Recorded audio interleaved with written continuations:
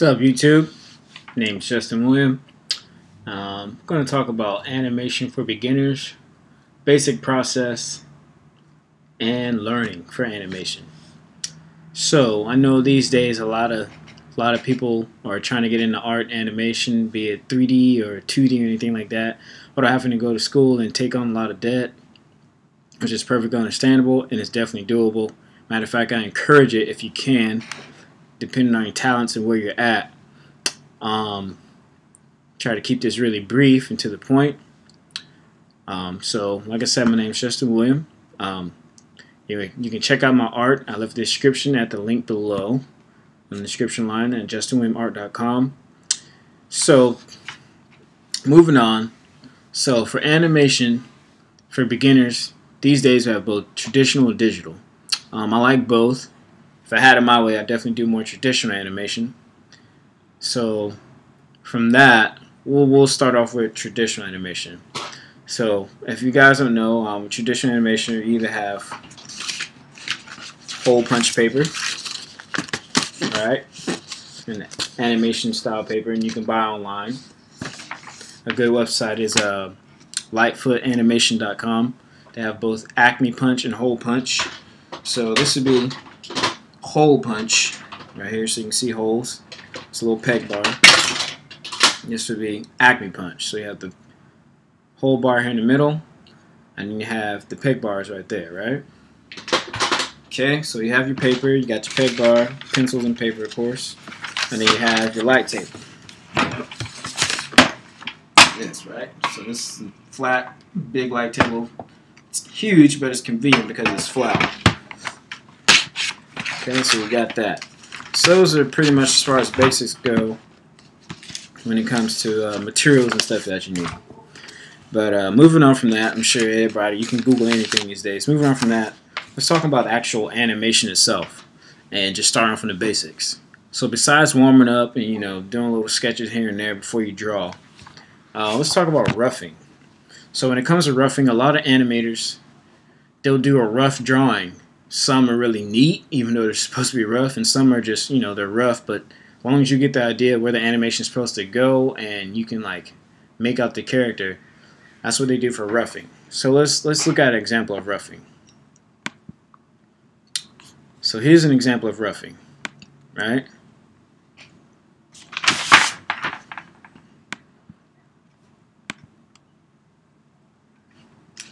So here's a little animation that I've done. I'm going to put it on 12 frames per second, so it's animation on the 2 is what they call in production when it comes to animation production. So here's a little rough. So you can see the drawings are really rough, right? I'll go back and forth. Really rough. You just got basic anatomy, like with your shapes and stuff like that. Sorry, my drawings are pretty crude. They're not the best. But you get the idea. He's running, right? You got the weight. He steps down. Some aren't that best. Need to go back and change up. But you can see, you get the idea. He's running. Bam. He's got that step. Right? Getting ready to put that foot down. Another one there. And like I said, some of these might be out of order, the drawings, or some are just rough and I need to change. So I'm a beginner just like everybody else out there that's watching this if you guys are beginners. So you have rough drawings, right? But you get the idea what's going on. You see him running. And so this is what you call a pencil test or a line test. Professionals call it, right? So you do the drawings, you flip through the animations, right? You have your drawings, you'll flip through them. Like while you're drawing, you'll flip through them. You see the actual motion of it, right? Step. See he's taking a step. Right? So they call it flipping or rolling. Call it rolling. And then you scan them in. And if you're going to scan in your drawings, I definitely get an automatic document feeder if you don't have a capturing device. Or you put the paper down and capture it. I get an automatic document feeder that can fit this size paper. It's almost like a A4 paper. Not 11 by 17, but almost A4 size. So they call that rolling. But you get the idea. If I do the line test, I put it together, you can actually see the action, right? So it starts off slow, and then it comes in faster. It zooms in. He's coming to the camera. The camera sweeps around and behind him for a lower view. Low angle shot. And then that's his foot coming down, right? Pauses. That foot's about to go down. Bam. Foot's going down.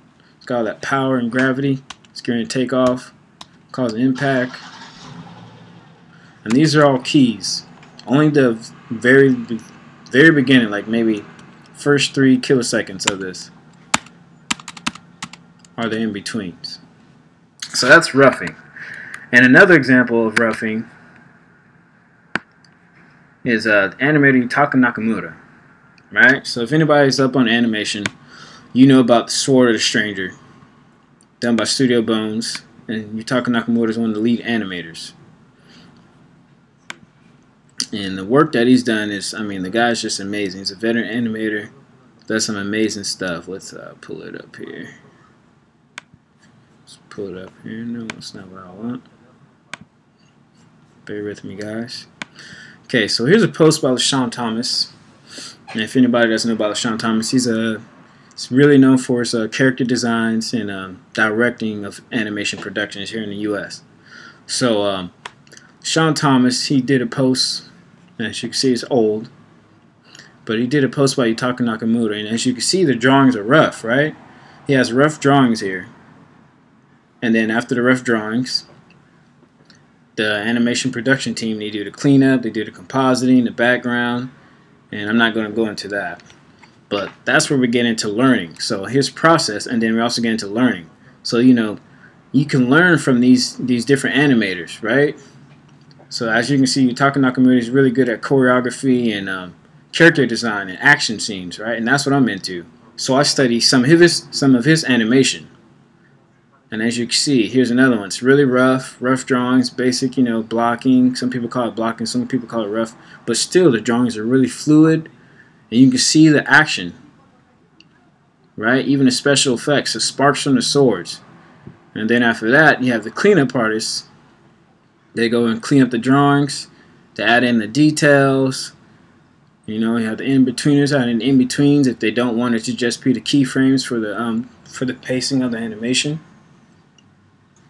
And so when it comes to learning, you know, look up your favorite artists, look up your favorite animators, and see how they animate. You know what they do. If you like mechanical design and mech animation, look up mech animators that are known for doing mechanical designs. If you like action scenes where there are people fighting, look up animators that do really amazing fight scenes and choreography and stuff like that.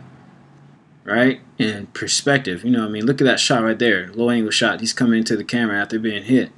You got some like acrobatic stuff going on there where he flops over to dodge the sword, and he spins up onto his hand, and he runs into the camera. I mean, look at that. It's amazing.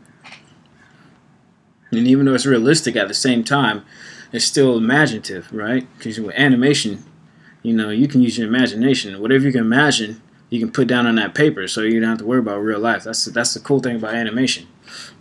And also, along with watching animation, you know, try not to get too caught up in watching animation. You don't want to spend all your time watching, because the time you spend watching, you could be doing what you're watching. You could be animating. So another thing I like to do is I like to buy art books of animation. So these are like keyframes, and sometimes they'll have the keyframes, and they'll also have the storyboards of the animation, the layout design, right? So this is a art book of Full Metal Alchemist: The Brotherhood. Amazing animation, awesome special effects and fight scenes and action. Highly recommend getting it. And then another animator, Hironori Tanaka, a young guy, but amazing animator. I mean, this guy's like a star, right? He's like a star among animation. He worked on this. And so as you can see the different frames in animation, right? They'll have the keyframes, and then sometimes they'll have the in-betweens, right? So you can see that, some of that. Let's find like an action one really quick here. Let's find an action scene. Let's see.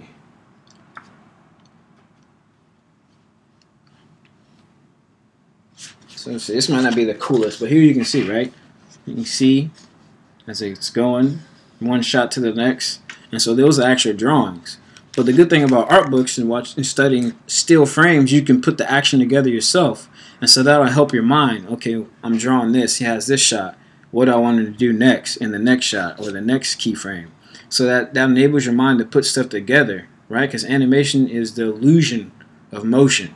Right, so you draw these frames and you put them all together. You roll the picture, and allows you to put the pictures together even as you're animating. So that'll allow you to become a better animator and be smoother.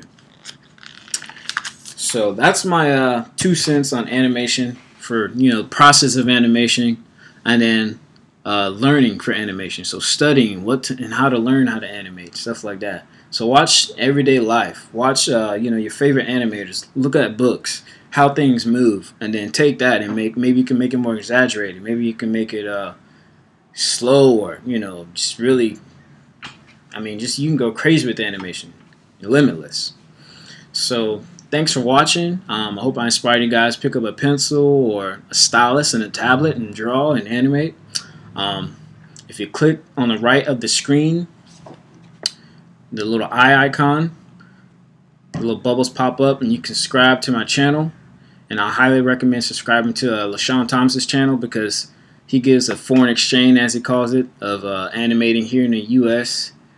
and then letting you know that most of our animation is done over in South Korea, and it gives you both sides of the U.S. and Asian, how they do things in producing animation step by step from each department, whether it's layout or actual animation or compositing, stuff like that. So it's a really good example for beginners wanting to learn to get into animation, and both the business side a little bit too. So thanks for watching. In the description below, there's also the links to this posting by LeSean Thomas for Yutaka Nakamura. And you can also check out my art at justinwilliam.com. Again, that's justinwilliamart.com, excuse me, justinwilliamart.com. Check me out. And thanks for watching.